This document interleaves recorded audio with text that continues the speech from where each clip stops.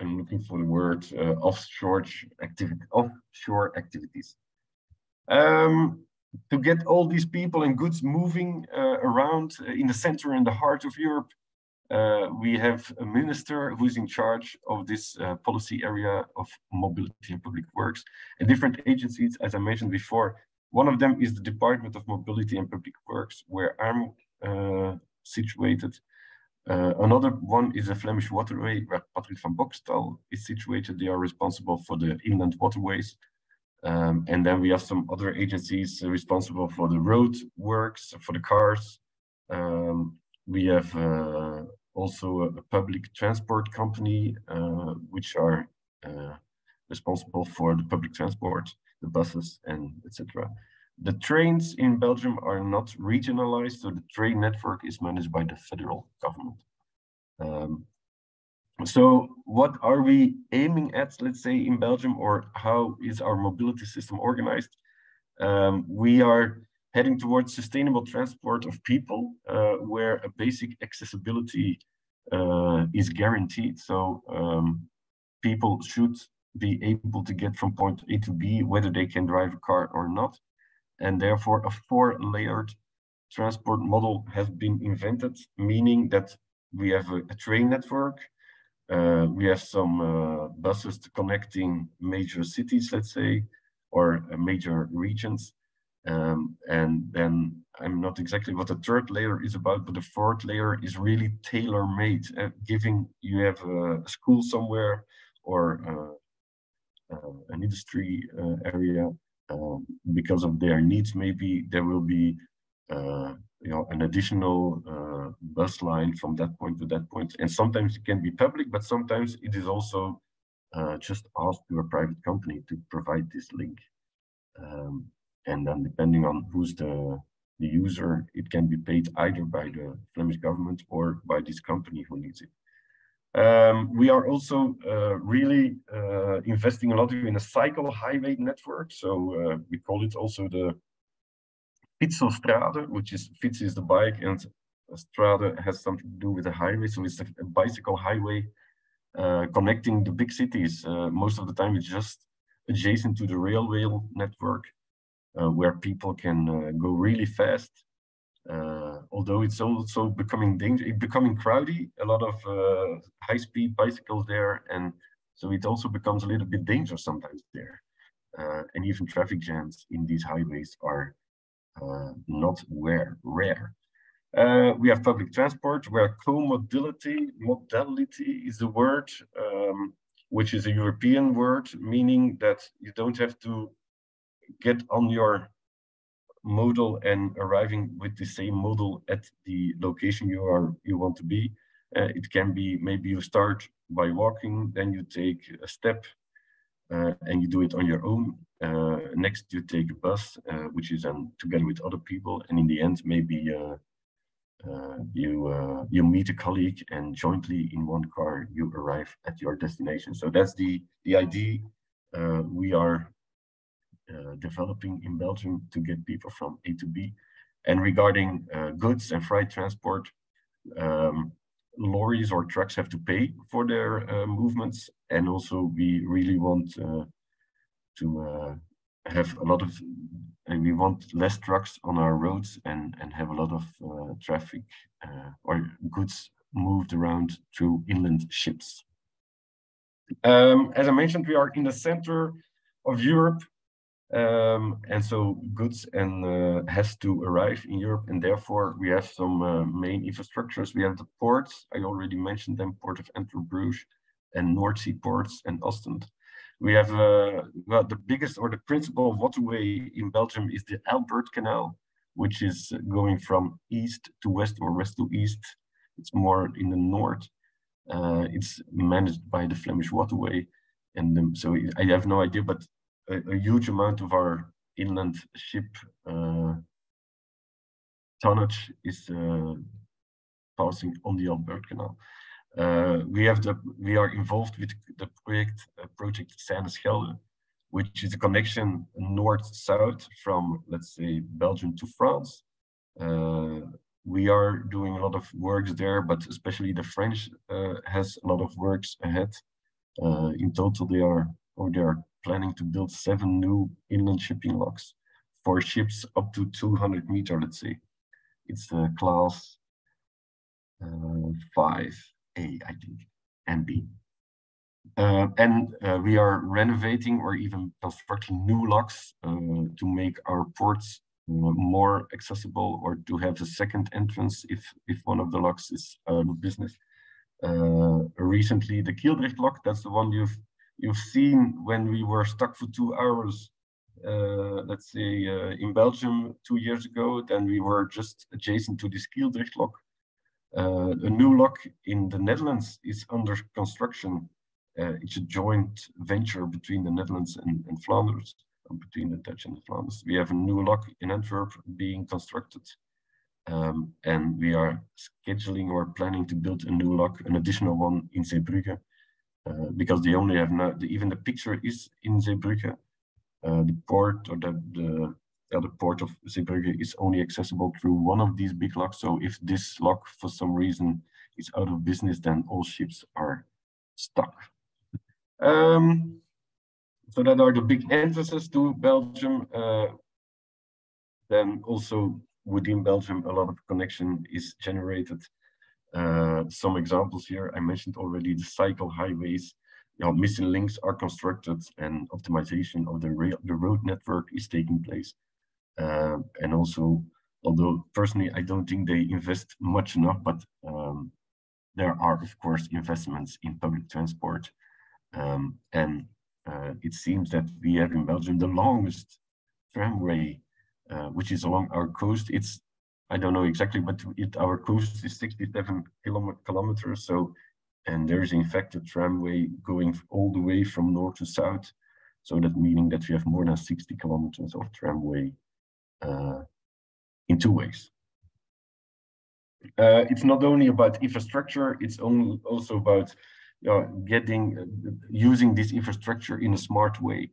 So a lot of emphasis is on monitoring, collecting data, and using this data to inform people on the roads.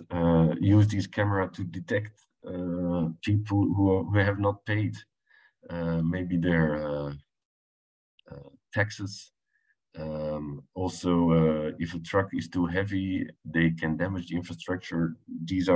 They are past. There are a lot of sensors on the road that can detect inappropriate use of the roads, and that is also an activity in our policy domain. This sheet is focusing on roads, car roads and truck roads, but of course also, especially within the Flemish waterway, there's a lot of ambition now to make it all more automatic, and to assist people more in a digital way, and to control, let's say, infrastructure not locally but remotely from distance. And I think by 2032, some hard targets are set there to manage it all more in a remote way from distance, and get all this data more used and available for people on this network. It's not only about infrastructure and data, it's also about ecology, and also maybe not fast enough, but once in a while you see an electric motorized bus driving around in Flanders. So it's not, a lot of activities are ongoing to make it all more green. Buses are renewed. Also in the ports, ships are, let's say, encouraged to to reduce their exhaust, and some of the other things are mentioned here to maybe not really mitigating climate change, but not making it worse and worse. That's the idea there.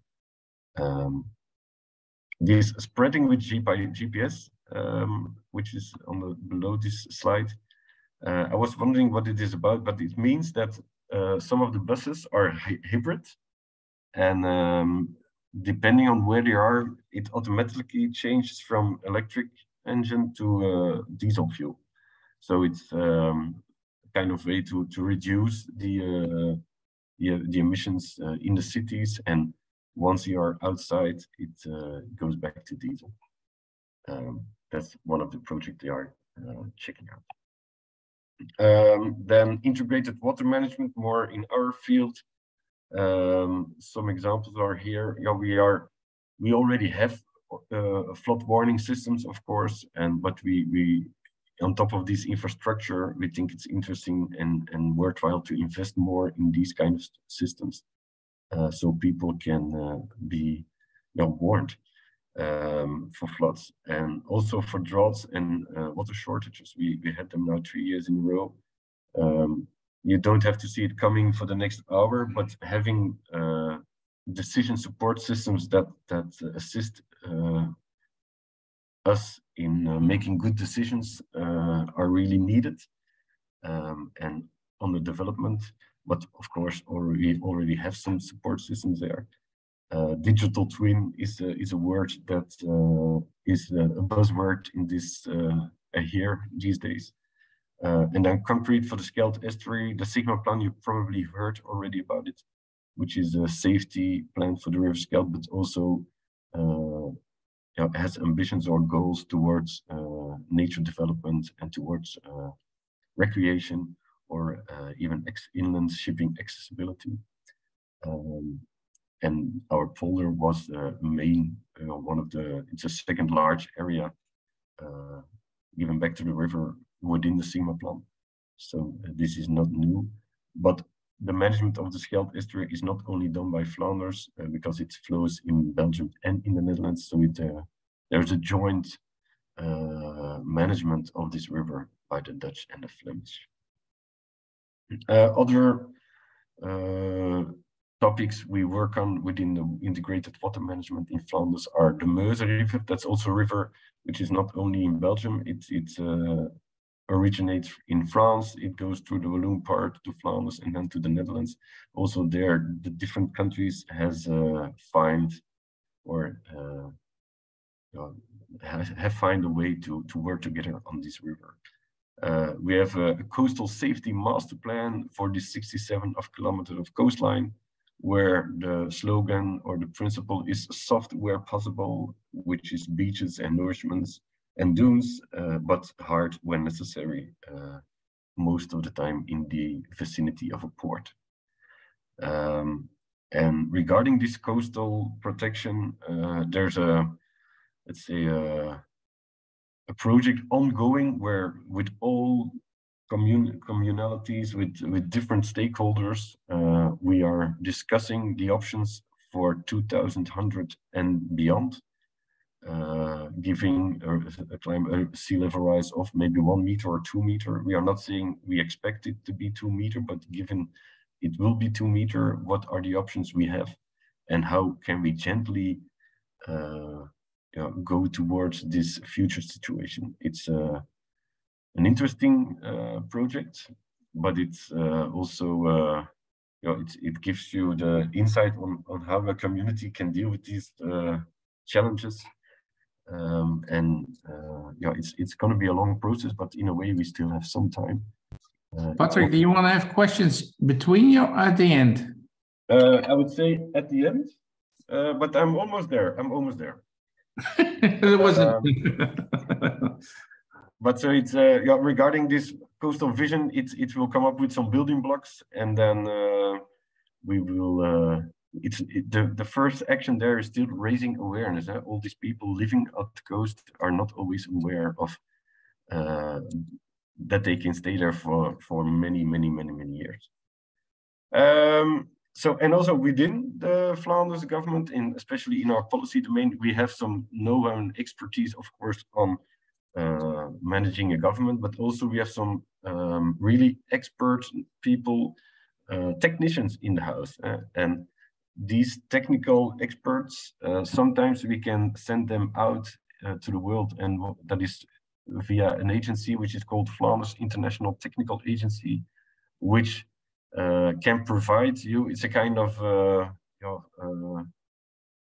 outsourcing company, because sometimes the government has a really specific expertise which cannot be found in the private market.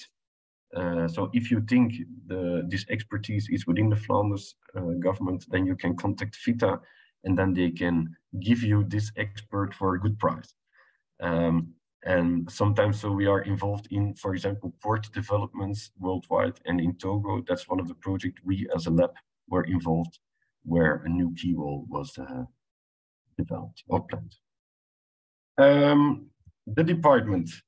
On the move, the department itself is responsible for making policies on mobility and road safety. We are investing in transport and port infrastructure, and also these regional airports are, let's say, our cup of tea. Our department is there from 2006. We have 9 divisions, and we are about 650 experts. This is an organogram where we have a secretary general and 9 divisions, and 3 of these 9 divisions are geotechnics, which you know are general technical support. The one with the drones, geotechnics is Griet, and the CPT experts, and then we have Flanders Hydraulics Research. Briefly, I will mention some of the divisions in our department. We have a division responsible for applied mobility. That has a lot to do with the roads and whether cars driving on our roads are safe, whether the way we are examined to get our license, the driving license, whether this is done in a good, high quality way. So they are not really on the roads, but they are supporting that everybody who's using the roads are doing it with in a proper way and with safe material. Then we have the colleagues of Maritime Access. I'm going a bit quicker because otherwise I'm going to run out of time. Well, they are not operating a port, but they are building, renovating, and managing port infrastructure, like these big locks. And it's also this division. It's quite funny. Maritime Access is also responsible for the regional airports. So they are maritime and air access in a way. But we as a lab are often working with them because they are also dredging the Schelde and other areas. So there are a lot of challenges they have. We can provide them with some knowledge there. Then we have the more technical divisions within the department, and sometimes we group these 4 technical divisions as under the name Experta, experts on the move. 4 divisions within this Experta umbrella, and we have the general technical support division, which are the colleagues who were sometimes on the levee doing topographic measurements, LiDAR scans, and also taking pictures from a drone. On top of these topographic services, let's say, they also assist us when we want to buy something. They have a lot of expertise in public procurement, sorry. And if we get an offer of a company and we think, is this a good offer? They can also help us in evaluating whether we are paying too much or whether it's a good price. We have the geotechnical division, those who are trying to understand what's underneath. They do geotechnical research themselves, trying to understand the behavior of the soil. And sometimes they also do some design studies of certain constructions. For example, parts of these blocks, Maritime Access is building. The geotechnical division have people who go on the field and do field tests. They have a really well-equipped geotechnical lab where a lot of strength and soil characteristic tests can take place. Like a river has a water level sensor, like a road can have sensors on temperature and whether the truck who's driving on it is too heavy. Also in the soil, we can put a lot of sensors, and these data is all managed by geotechnical division. And then with all this information, they can provide advice and do some engineering studies. Maybe also interesting to know is all this information gathered from the Flanders subsoil is put into a database. It's called DOV, which is an open database. If you want to know whether there is some information in the vicinity where you are interested in, then you can go to this DOV Flanders subsoil database. A third division within this Experta umbrella is expertise in concrete and steel constructions. These technical experts were not involved with Polder2C's. It was not about concrete and steel, but to make the story complete in Experta, it's not only about soils, drones, and water, it's also about steel and concrete. And yeah, they are really experts in these civil constructions like locks, like bridges, like tunnels. They can do the design themselves, but they also are assisting the maintenance, the management. And if, let's say, a first inspection has seen something, then you can call the A-team or the experts, and then they go out in the field with special equipment, drillings and other stuff to check the strength of the bridge or this infrastructure. They are also now making a big step towards asset management and get all this information from each inspection and from the design plans all in one environment, and the software environment where all this information is managed is called iAsset, which is a market tool which we are going to use here. Then finally, Flanders Hydraulics, which is the division I'm in, which I think you know us. We are involved in, or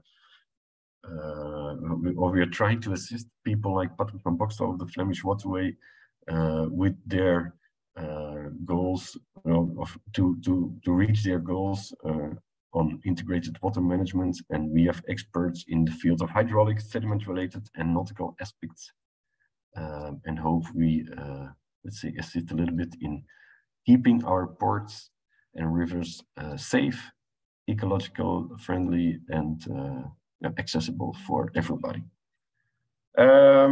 What you have to remember from us is we are the ones who do these early flood warning in Belgium. We have people, let's say, 24/7 working and checking what the status is of the river.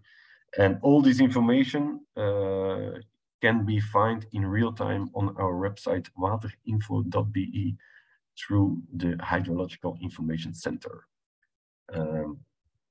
That's my story. Are there questions?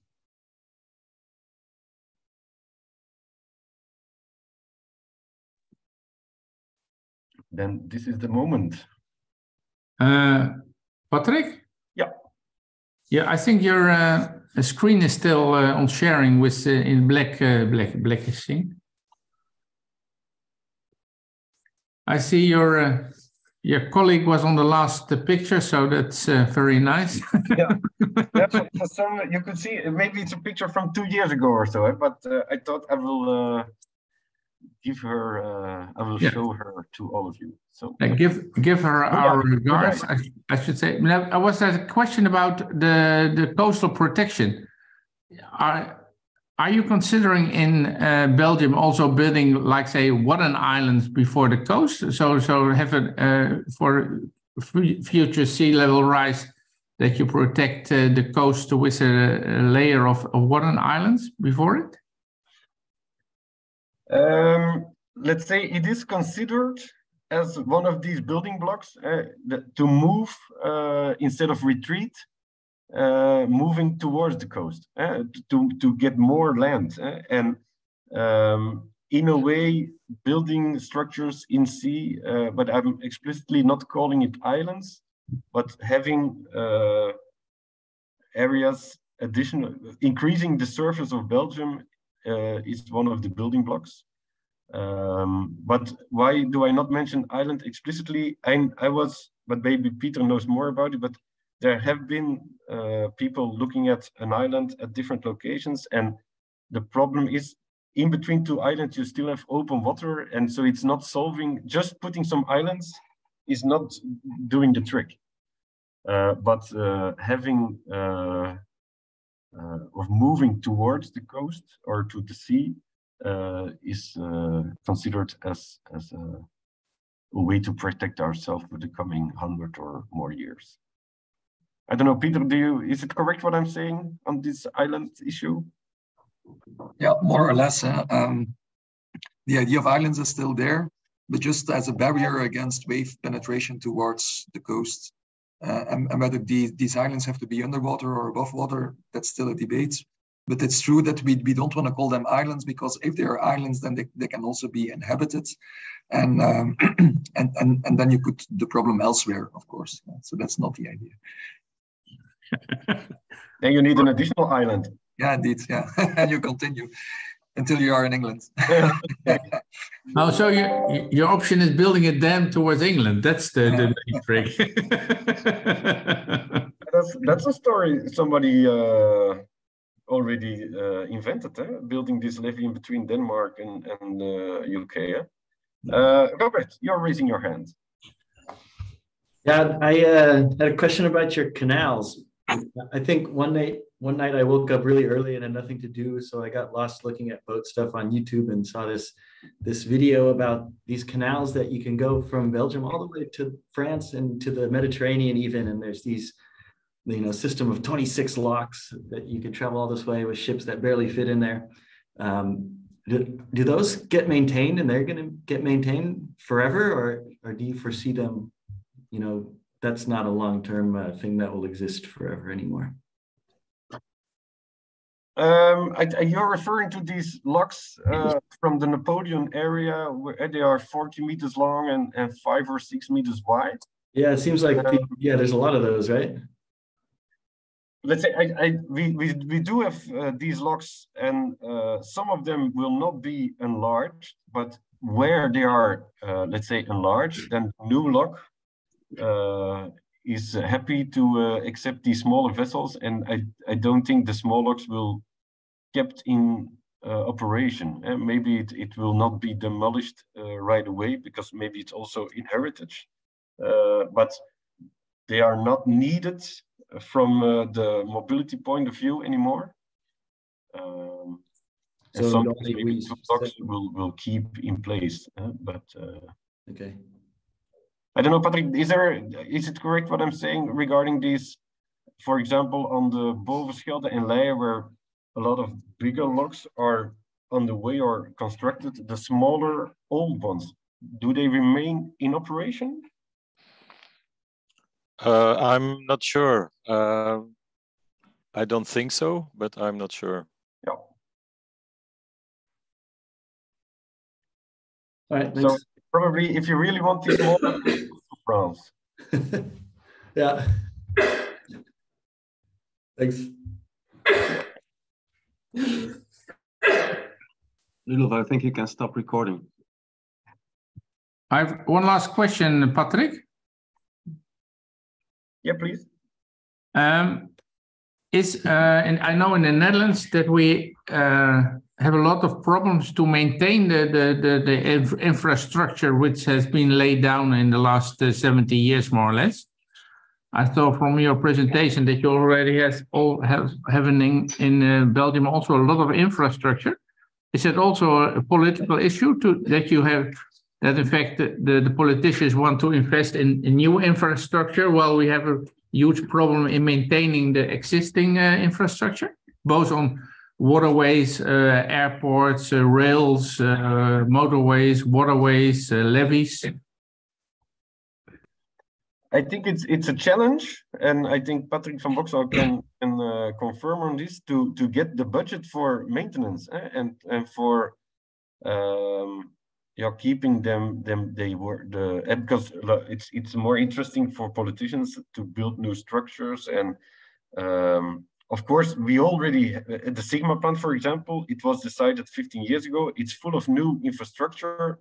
So in a way, Patrik van Bokstel colleague is asking for money to build new structures. And at the same office, Patrik van Bokstel is asking the same money for maintenance.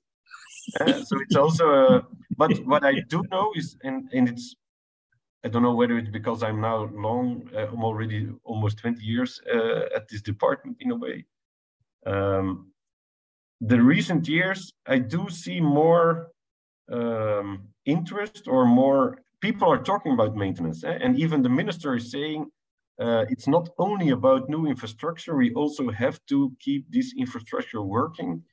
And it's not because we have convinced her just by telling her, it's also because a lot of constructions are end of life in a way, and we don't have the money to build new ones in the next 20 years. So we have to find